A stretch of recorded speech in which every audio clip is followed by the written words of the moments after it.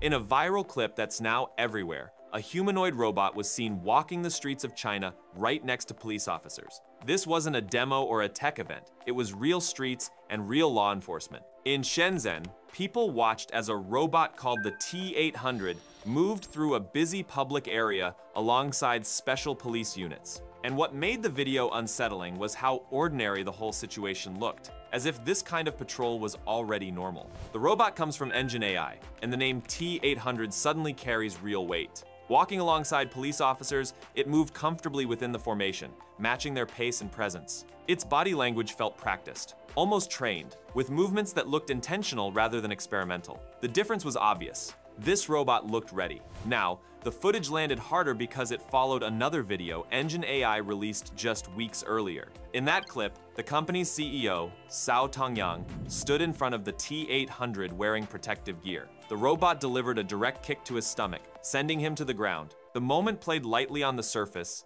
yet the underlying message was clear. This machine can apply real physical force, and the company openly chose to show that capability. That decision came after earlier videos of the robot performing kicks and combat-style movements sparked online debate. Some viewers questioned whether the footage was computer-generated. Engine AI responded by removing any remaining doubt. The robot interacted physically with a real person, on camera, in a way that left no room for interpretation. Even within a controlled setup, the takeaway was unmistakable. Humanoid robots are now being presented as systems capable of harming humans when instructed. This marks a turning point in how robots are framed. For a long time, robots were introduced as helpful tools designed to assist people while remaining physically restrained. Industrial machines stayed behind safety barriers, and service robots moved carefully through human spaces. The T-800 shifts that narrative. It represents a category where physical intervention is part of the intended function rather than an edge case. Supporters see clear advantages in this direction. Real-world examples already exist where robots have reduced risk for officers and civilians.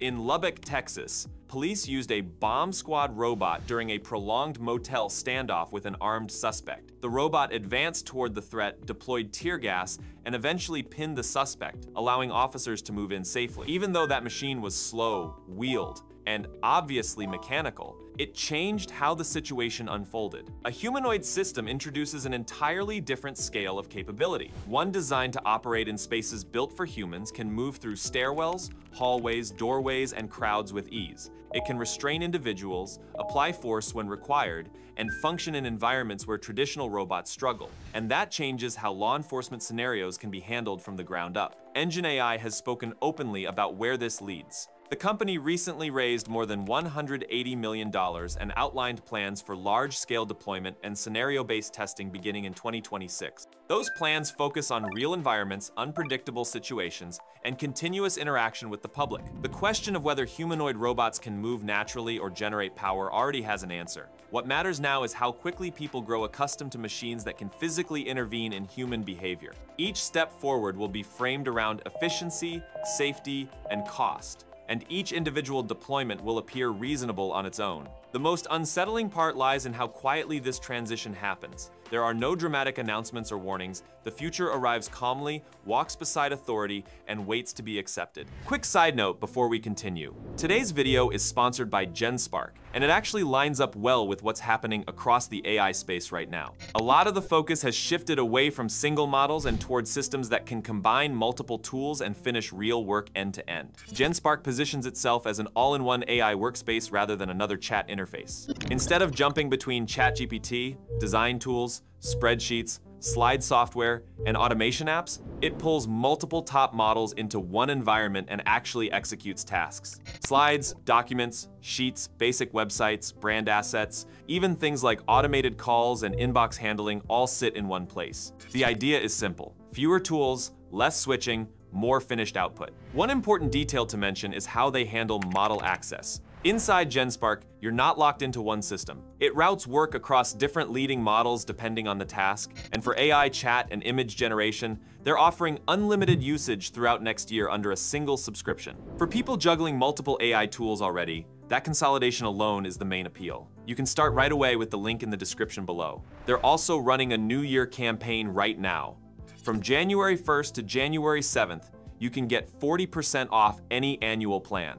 That's about $100 off the Plus annual, or $1,000 off the Pro Annual. All right, now let's get back to the video. Now, another viral video pushed this whole conversation even further, and the robot in the clip is the G1, built by Unitree. An engineer stands in front of it wearing a motion capture suit, the kind used to train humanoids by copying human movement in real time. Whatever the human does, the robot does instantly. So, the operator starts showing martial arts movements. He lifts his leg into a kick. The robot mirrors it perfectly. Since they're facing the same way, the movement turns on him. His own leg swings up and hits him, sending him to the floor, while the robot keeps mirroring his posture without missing a beat. The clip went viral because it looks absurd at first. Then it clicks. Nothing went wrong. The robot didn't glitch. It didn't hesitate. It followed instructions with precision and speed. One small human mistake was enough to cause real physical harm. That's the part that matters. The G1 is designed for research, training, and real-world testing. Motion capture suits are normal in this process because they let robots learn directly from the human body instead of pre-programmed animations. The video first showed up on Bilibili and then spread across Chinese social media before going global. Robot training sessions usually don't get much attention,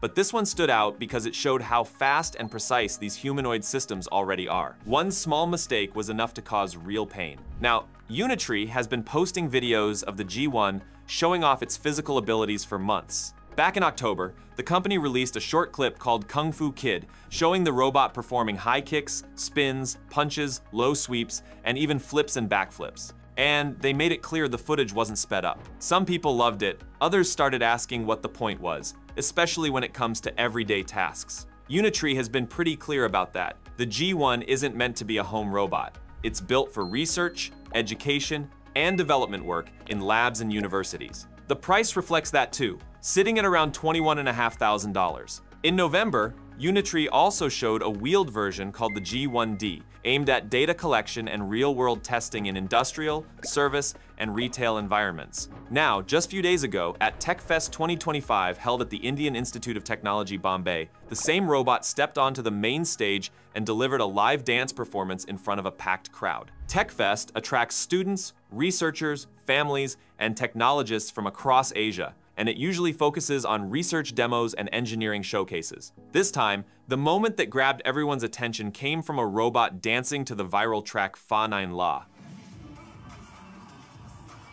also known as Sherry Baloch. Phones came out almost instantly as the robot moved in sync with the music under full stage lighting and sound. The G1 stands just over 4 feet tall and weighs around 77 pounds, built with an articulated frame that lets its arms, legs, and torso move together smoothly. Electric actuators and real-time control keep it stable, while depth cameras and LiDAR help it adjust its posture as it moves. That showed during the performance, where the robot stayed in rhythm, moved cleanly through the choreography, and kept its balance under stage lights, loud music, and a live crowd. This appearance wasn't a one-off. In recent months, Unitree's humanoid robots have taken part in live performances in China, including synchronized routines alongside singer Wang Liham during large concerts. These environments push robots beyond lab conditions, exposing them to vibrations, lighting changes, uneven surfaces, and timing variations that don't exist in controlled testing spaces. The song choice added another layer. Fa Nine La comes from the Bollywood film Dhurandhar,